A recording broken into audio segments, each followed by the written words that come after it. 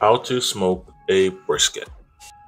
So this is the third video in the series of a beginner brisket series, and this is the one where we show you how we actually smoke the brisket. So right now we're going to get the minion method set up on the Kamado. This is the Weber Summit Kamado, and we're just starting the fire on one little spot. We're using mesquite lump charcoal as well as mesquite wood chunks. We're going for maximum flavor here. We want to smoke at about 200.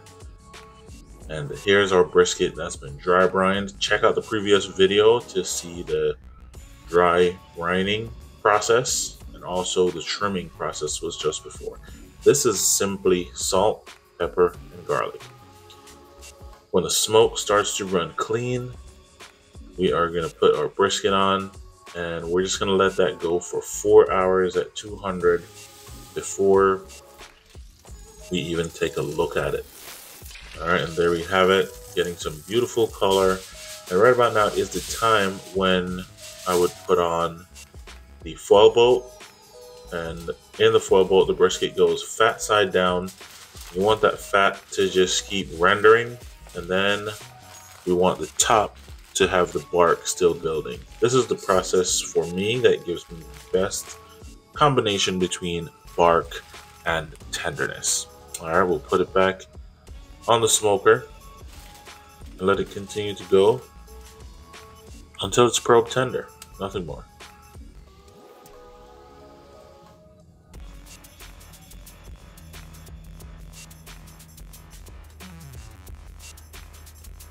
Now, 2 or so times during the cook, I would usually use a basting spoon and just scoop some of that rendered fat over the top of the brisket, and that will help your bark to be a little bit moist.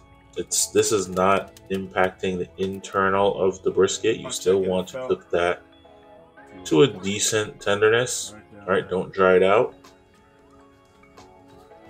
But spooning that tallow over the top, kind of just make sure you don't have too much of a crunchy bark. I like to rest in a cooler. Because I'm doing a longer rest today, I'm wrapping it in butcher paper.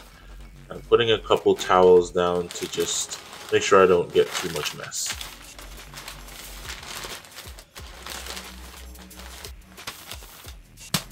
Just make a little present and you put that away.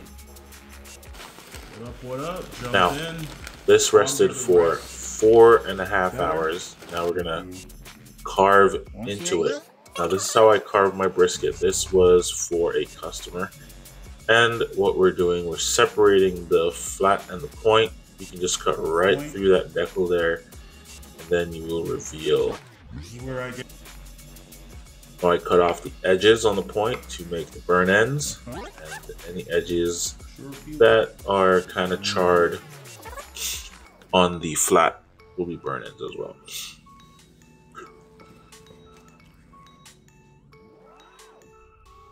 You can see great tenderness, beautiful smoke ring, really delicious brisket. If you have a Weber Summit Kamado, go ahead and try a brisket on that, or any Kamado. Now, make sure you're subscribing to the page, check out the rest of our videos, check out the next video, the previous videos in the series. Hey, subscribe to us for more. Bye.